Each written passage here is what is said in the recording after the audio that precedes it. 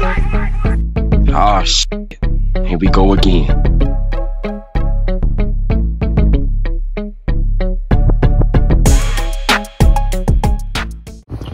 The other day, somebody wrote me a vicious comment, and the comment was meant to hurt my feelings. This person said, Dante, you always talking about gay stuff. And then they said that your channel seems like it only talks about sexual assault cases. And you know what? At first I got angered, but then I said, you know what? You're right. You are absolutely right. When I went back and I looked at my thumbnails and my titles and stuff, I was unaware that my channel has literally turned into the black version of Law and Order Special Victims Unit. It did. And I admit that. So right now what I'm saying is thank you for whoever wrote me that vicious comment. But see, what you don't understand is what you meant for evil, I took as good, right? Let me explain a little bit more. I talk about the things that people are very uncomfortable talking about. I talk about the things that a lot of YouTubers would dare not to speak about. And I'm going to wear that with a badge of honor. Shout out to everybody that be rocking with me, though. Shout out to all y'all. But let's get to what we here for. Now, towards the end of my bid, one would say Dante grew soft. One would say, oh, Dante wasn't that violent anymore. He was more hesitant and, would want to talk things out and, see the other side opinion. And the reason why I turned out that way was because there was a guy that came in there and he had bad charges. Now, when I first got in there and the way I was programming, if you had bad charges off the rip, it was immediate violence. Immediate violence. That's off the top, right? Until this guy came in, and well, this is where this story comes at. So you get this man, and he get with this woman. This woman had 4 kids, and the 4 kids that she has, they are all teenage girls. Well, they are not teenagers, but most of them are teenagers from the ages of maybe 17 to maybe 10, right? So according to the family and according to the friends of this guy, he was a really good dude. He never ever was accused of doing any of these things that one of the daughters said that he did. Now, keep in mind, men get accused of doing the unthinkable all the time. Some of them be innocent, but mass majority are guilty. But when you hit the penitentiary, we ain't really got that much we ain't got time to try to figure it out, right? So normally, like I said, in my first bid, what would happen is, like I said, every Tuesday, new inmates would come in. And we'll have a tribunal set up. And some people will be like, what's a tribunal? Well, some other people might know it as kangaroo court. Kangaroo court is basically when you get sentenced already. And now when the judge sentences you and you hit the penitentiary and you want to plead your case before you get messed up, then you can be judged by your peers. So rightfully so, they had me head of the tribunal. So they'll bring an inmate in there that's accused of whatever, and Dante will listen to the story, and I will pass judgment of what's going to happen. And usually when we get the new inmates come in, and if any of them got bad charges or snitching allegations or whatever, I tell them off the rip, Like, listen, if y'all got any bad charges, because at this time, y'all, we couldn't ask them to see their paperwork, or it will get written up. So we had to do it in a different way. So I would tell everybody, all the new inmates that would come in on Tuesday, like, listen, if you got any bad charges or snitching charges, I'm gonna need for you to get on the door right now. And maybe 2 or 3 people will get on the door and they'll leave out of there. Then right after that, after they leave out, the rest of the inmates, the new inmates that have come in, I had them come up to my cell. And then I come out with a huge knife. And I can talk about this now because it's past the statute of limitations. Right, it's been 10 years now. So then I come out with this huge knife, and I will let them know, if you ain't willing to get a hold of one of these and use it, go get on the door. And a couple people will leave and they'll get on the door. And then from there on, it is what it is. Now,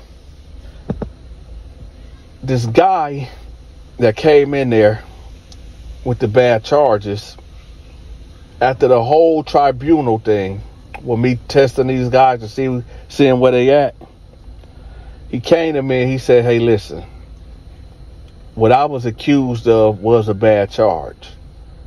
You know, it's not even my stepdaughter, but I call her my stepdaughter. She ended up telling her mama that I was touching her and I basically violated her.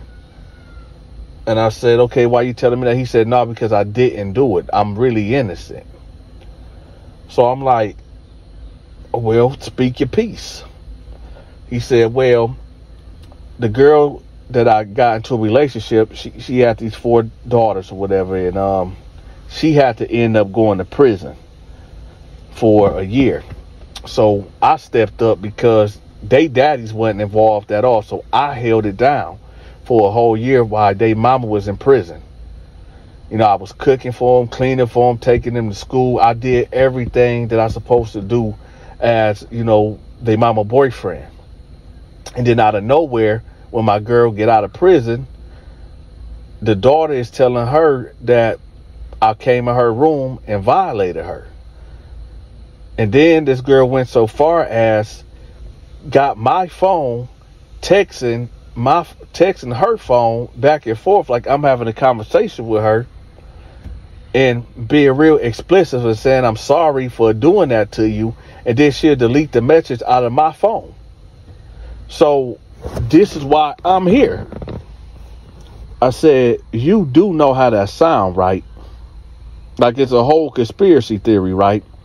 He like, listen, I know how crazy that sound, but it's the truth. It's the honest God truth. Now listen, y'all. It's not easy to fool me. I have a good way to discern things. And I really felt like this dude was telling the truth. So I said, so you mean to tell me you got into a relationship with this chick that got 4 teenage girls, and when the chick go to prison for a whole year, you stepped up, you held it down. You did what you're supposed to do. And for the mama to get out, and then not shortly after, one of the daughters say that you violated her, and she got text messages proving that you admitted to doing this and you apologizing, and that's what you want me to believe? He said, that's the honest God truth. Now listen, y'all, remember I told y'all this was towards the end of my bid. I done settled down. I didn't immediately go to violence. Now, if this would have happened in my earlier bid, it wouldn't have been no talking. This story sounds crazy, right? All evidence is stacked against him. So he say, listen, bro, I got an appeal going on right now. And I talked to her and I asked her, like, why is you doing this? Before they came and carted me away. And she just clearly said, I don't want you to be with my mama. I miss my dad. But the thing about it is, dad was never with mama. It was more like a one night stand. But for some reason, this girl was thinking, well, maybe if he out the picture, that she can get back with my dad. The girl was angry. And then dude was disciplining her too. Not putting hands on her or anything, but putting her in punishment, when she get in trouble at school and stuff. It was that whole spiel, like, you ain't my daddy, but your daddy ain't there and he take care of this business. Nevertheless, y'all, the girl ended up recanting her statement and told the truth because she felt real bad. Her mama was crying every day. Like, man, I don't believe he did it. Now, anybody that's out there, I understand. You got to listen to your child. You have to listen to your child because 9 times out of 10, they telling the truth. But for that 1 out of 10 that's not telling the truth, this is a cold world, y'all. It's cold. It's ice cold. The worst thing that you can be accused of coming into the penitentiary is being accused of forcing yourself on a child or a woman. Do you know what type of consequences come with that? Do you know what could happen to you in there? You can get violated yourself. And then this will be another episode of the Donta Show Network where I'm talking about he touched somebody's daughter. Now he getting heavy piped put on him in a jail cell. But this ain't one of them stories. This is the story of a man that got accused of doing the unthinkable, but was innocent. So I'm listening to him and I'm like, so this just don't sound right. He like, listen, man, she recanted her statement. She told her mom. And I said, well, I don't know she did that because she just felt, like, okay, he got locked up and now she feel guilty that you got locked up. He said, no, man, because she even told her best friend this too. Like, I didn't really want him to go to jail. I just wanted him not to be in my mama. But then her friend was telling her, like, but he really a good dude. He stepped up when your mama got locked up. Y'all dads didn't step up. Your dad didn't step up. He stepped up. So she was like, yeah, okay, you right. So she came forward to tell her mama. Her mama was like, why did you do that? And this and that. And do you know what could happen to him in prison and all this and that with them type of charges? And they brought it to the lawyer, brought it to the DA. Well, what I told him was this. I said, listen, I'm a fair man. And the only reason why I haven't took off on you yet, keep in mind I said yet, I had the homies come in here and do you bad after the warning that I told everybody before y'all settled in, because I kind of believe you. I kind of believe you. There's something about you that it don't seem like you making this up, that you lying. So he said, yeah, but I said, but the rules are still the rules. What that look like if I allow you to live in this dorm with them type of charges, even if you are innocent? This is prison where right is wrong and wrong is right. And he like, I understand that. I said, but I tell you what, you got 20 minutes to pack it up and tell the guards that you fear for your life. And he was like, yeah, I get that. I appreciate that. I said, nah, don't tell me that you appreciate it. Just pack your stuff up and you got to roll. So he was like, okay. Let me tell y'all something. They freed that man 2 months later. 2 months later, they freed that man. And when they freed him, I thought about something. I said to myself, people that get locked up that are innocent, but especially with them type of charges and they innocent, Think about the terror, the fear that could be going through them. Because make no mistake, y'all, just because this had a happy ending, well, I don't really know what his whole term there for them 2 months was happy. I don't know. Maybe he had to fight. Maybe, I don't know, when he went to a different dorm. But I do know this, though. Going to prison is a bad feeling anyway. You know, you go there for robbery, taking somebody's life, drugs, whatever the case is. You know, don't nobody typically mess with. I mean, everybody get tested, everybody get messed with, but if you come in there with some bad charges like that, you getting extras. You getting extras put on your plate. But when you innocent, oh God. Life ain't fair, y'all. That's the whole point of this video, really, is life is not fair. And I'm not telling nobody not to get in a relationship with a woman that has kids. But you got to be careful. You got to be very careful nowadays. Because you could end up like homeboy. You could end up like him in the situation that all you wanted to do was be with mom and play stepdad to these girls because they daddy's not in their life. And now you in the penitentiary with Donta that got the keys and got the scales of balance to how you gonna live the rest of your days. Ain't that a trip? There's another criminal, another inmate. You already been judged. You already been sentenced.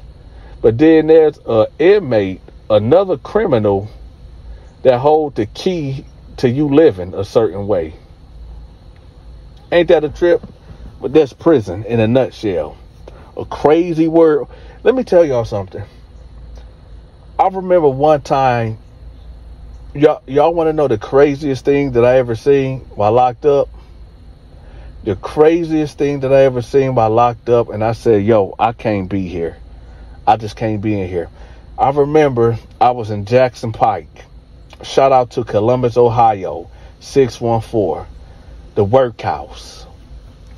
I was in Jackson Pike.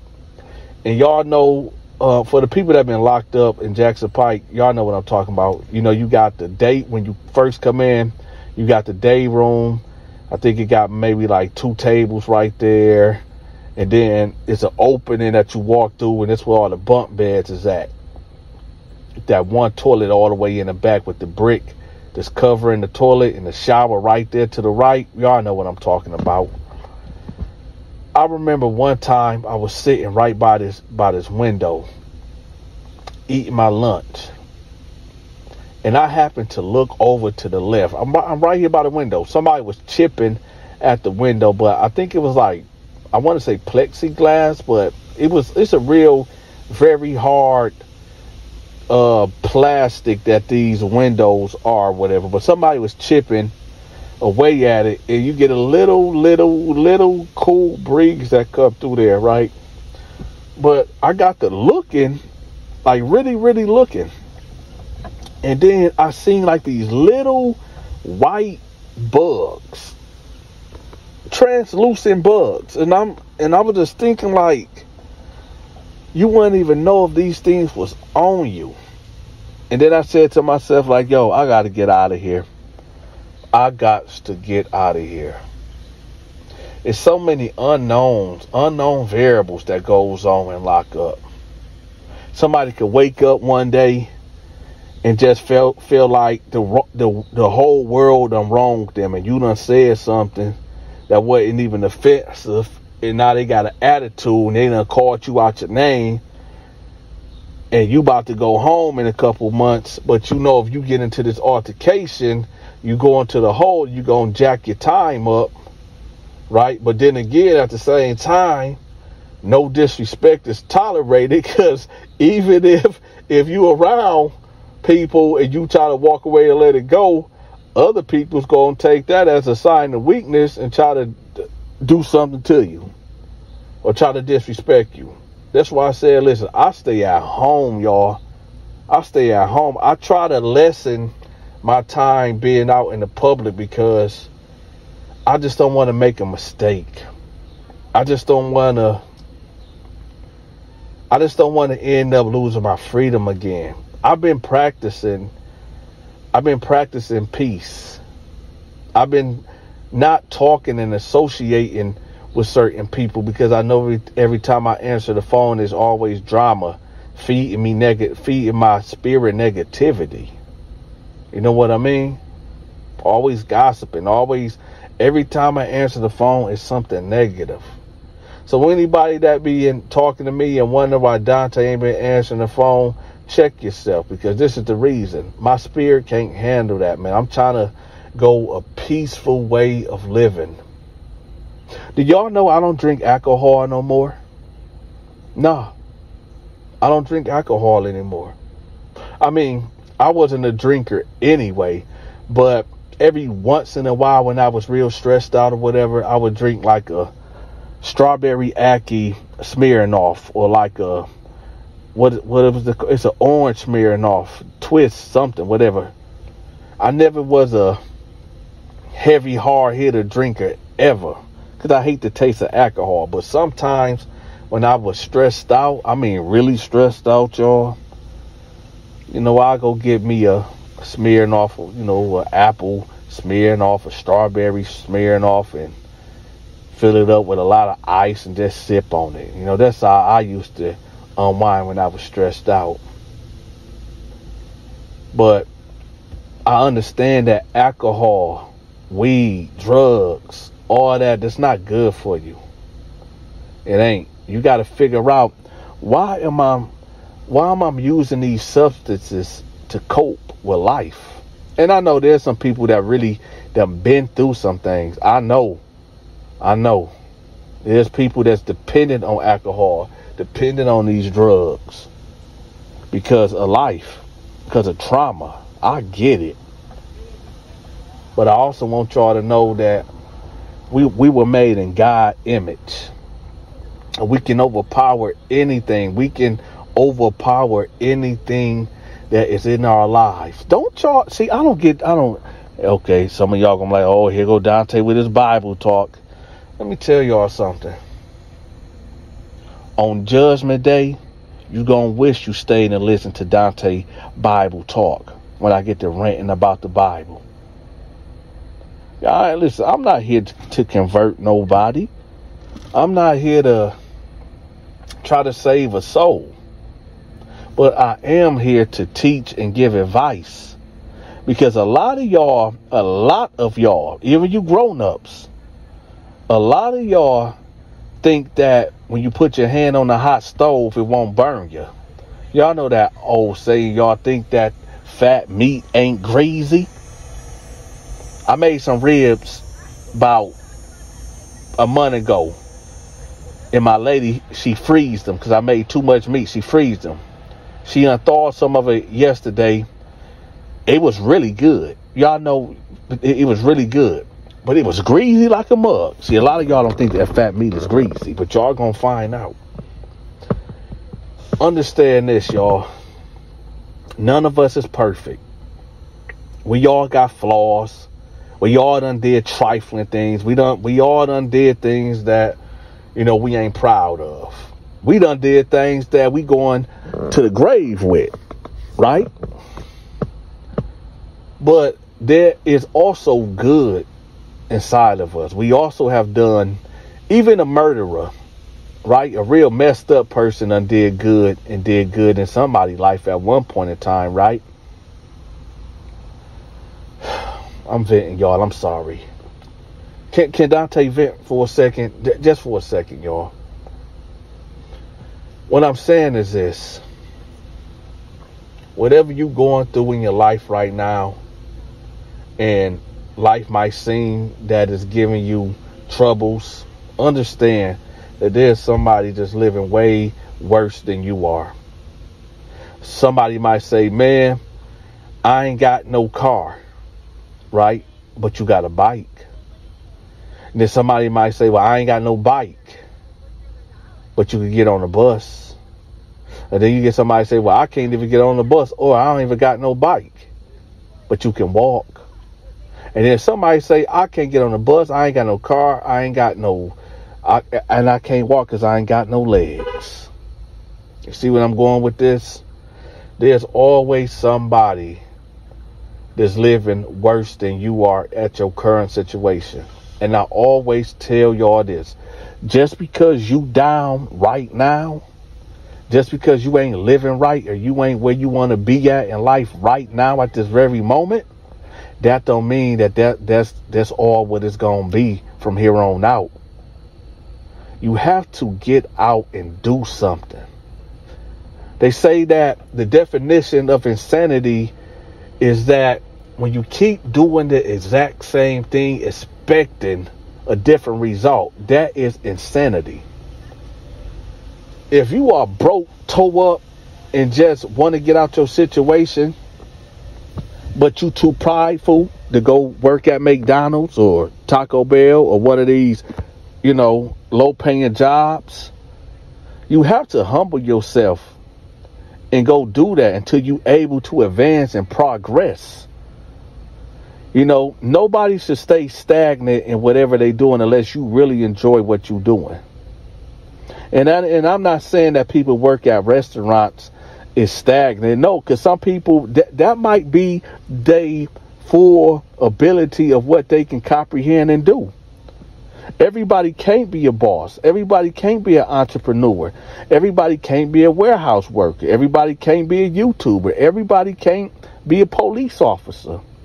You got to figure out what you are good at, and hopefully you can monetize that and make money. If not, there's nothing wrong with a job. There's absolutely nothing wrong with it, with having a job. And stop listening to these new age women that's talking about, oh, my man got to make $100,000 when she not even making $10,000 a year.